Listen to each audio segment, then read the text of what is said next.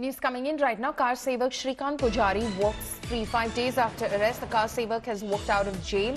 Pujari walks out on conditional bail. So that's the latest that's coming in from the court. You can see those images of Srikant Pujari, who had been arrested in an old case from 1992 in the case of the riots that broke out after the demolition of Babri Masjid on the 6th of December 1992. Srikant Pujari had been arrested in the state of Karnataka from Hubli. He has now walked out free on a conditional bail 5 days after his arrest.